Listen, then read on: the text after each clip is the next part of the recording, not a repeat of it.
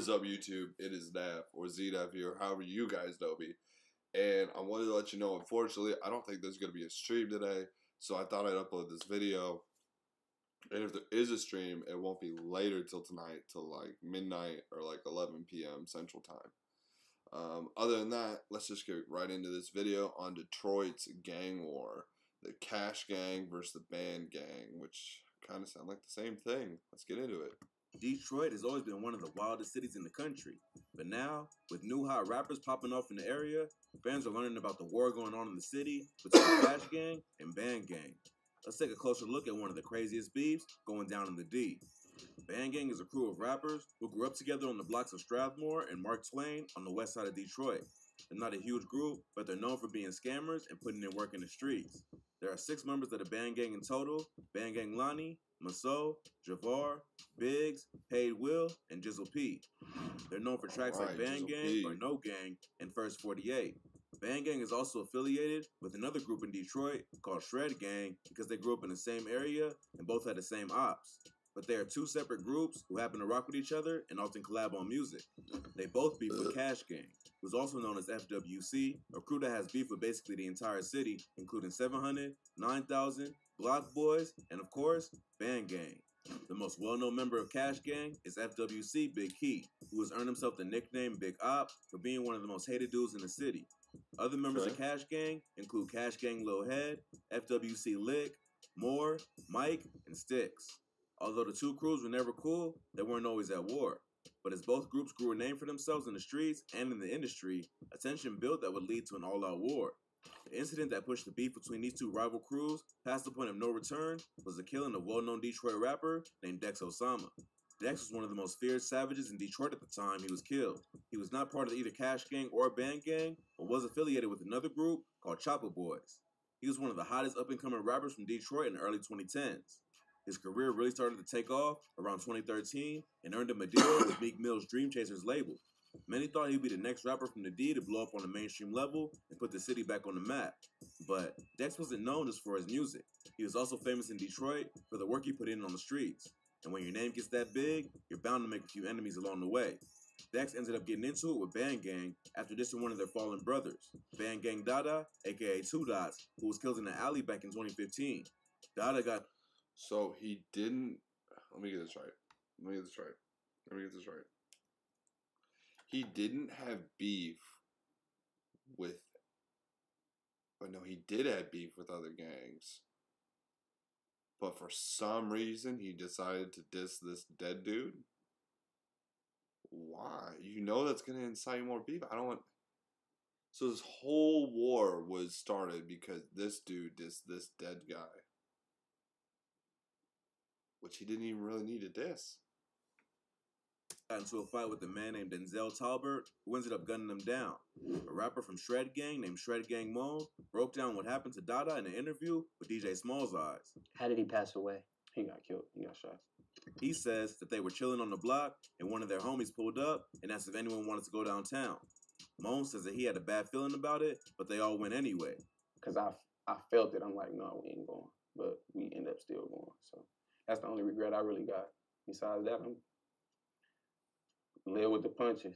They ended up crossing paths with Denzel Talbert and his crew and got into a fight. It's not clear what the fight was over, but the word on the streets is that Dada tried to snatch Talbert's Cartier buffs, so Talbert ran him down and killed him. Others say it was the other way around, but either way, 2 Band Gang members ended up getting shot, including Dada, who was killed. Dada was one of the founding members of Band Gang and a beloved member of the group.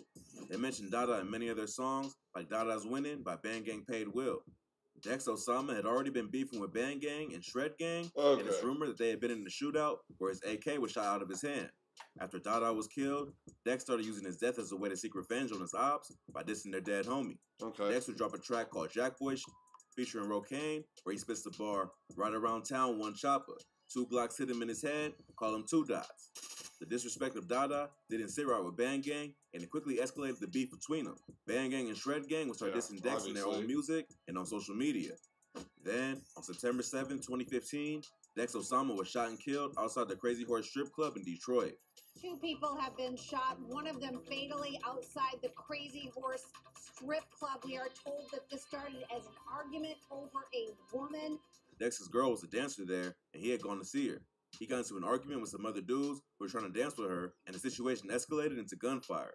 Dex would be shot and stumble to a gas station to call for help, but the ambulance didn't arrive in time, and he would later die in the hospital. Damn. The shooting was caught on surveillance, and the video shows Dex firing a shot off into the air before the fight broke out.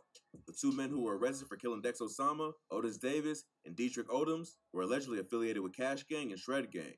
Although Dex had his own crew, Chopper Boys, he was cool with FWC Big Key from Cash Gang. The murder of Dex Osama was what started the war that still continues to this day. It made it worse after members of BANDGANG continued to diss Dex on tracks after he was murdered. So, Big Key felt like he had to defend his dead homie. Damn, bro. So, it's another story of people just dissing dead ops, and then, or not dead ops, people just dissing, yeah, dead ops, and then the circle continues. Circle just fucking continues. It's crazy, man. It's crazy.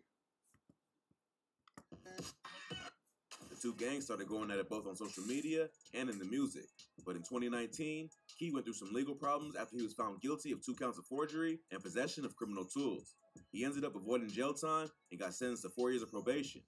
But before he could get back into the war, he would end up catching another charge later that same year for felony fraud. Somehow, he escaped jail time again and posted bond the next day. But just as Cash Gang was celebrating their leader being back home on the streets, BANDGANG would be mourning the loss of another one of their most respected members, Jizzle P. Aaron Mays, better known as Jizzle P, was shot and killed last night while sitting in a car on Detroit's west side. On September 23rd, 2020, Jizzle P would be brutally murdered right in front of his own mom. Jizzle P and another dude were sitting in a Chrysler 300 on Fielding Street when a shooter sprayed the car with bullets. The car was parked in the driveway of Jizzle P's mom's house, and she witnessed the whole thing. But she says that the killer let off so many shots that the sparks blinded her from seeing who did it. 25-year-old Aaron Mays was sitting in a car, the two of them cracking jokes, when someone ran up, firing so many shots at Mays, his mother says she couldn't see the suspect's face. There was so much muzzle flash from the gun. She would go on the news to mourn the death of her son, and BANDGANG without a secret revenge on whoever took their homie from him.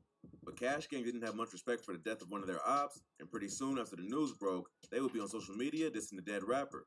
Big Key was the first to start the wild disrespect, laughing at Jizzle P's death on Insta Live, saying that he was getting an AR to smoke more ops. Yeah, you on? Man, I'm finna go pick up my motherfucking AR. I done got too many death threats. The rest of Cash Gang would follow his lead and clown the rapper on social media and take credit for the murder. It must have been a planned hit against BANDGANG because Javar later revealed that he got shot on the same day at the same time as Jizzle P in a different location, but survived. You know, that shit was really crazy because we got shot on the same day, like at the same time. So he was in the hospital recovering when he got the news that his homie had been killed. If that wasn't bad enough, while they were still recovering from the loss of Jizzle P, the group would lose another member, BANDGANG Paid Will. In late 2020, police responded to several shots being fired in the area of Grandmont in West Chicago.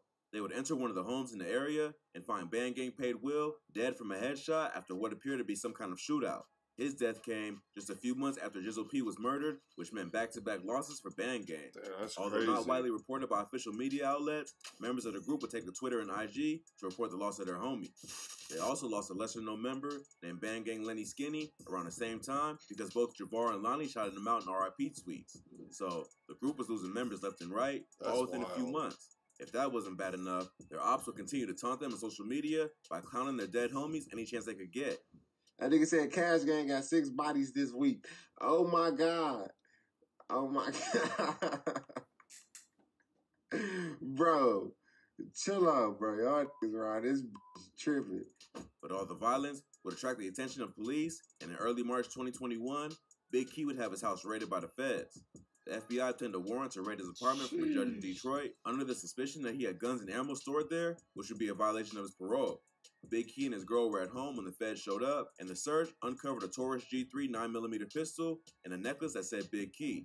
The feds were able to use the necklace to connect the rapper to his IG account, where he could be seen rocking a chain and sharing all kinds of incriminating evidence of the various crimes he was involved in.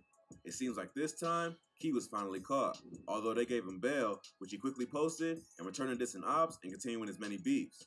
Key would get into it with BANDGANG Javar on IG, and CASHGANG Lick would end up dropping a diss track called Wet Jumper, where he dissed all the dead members of BANDGANG.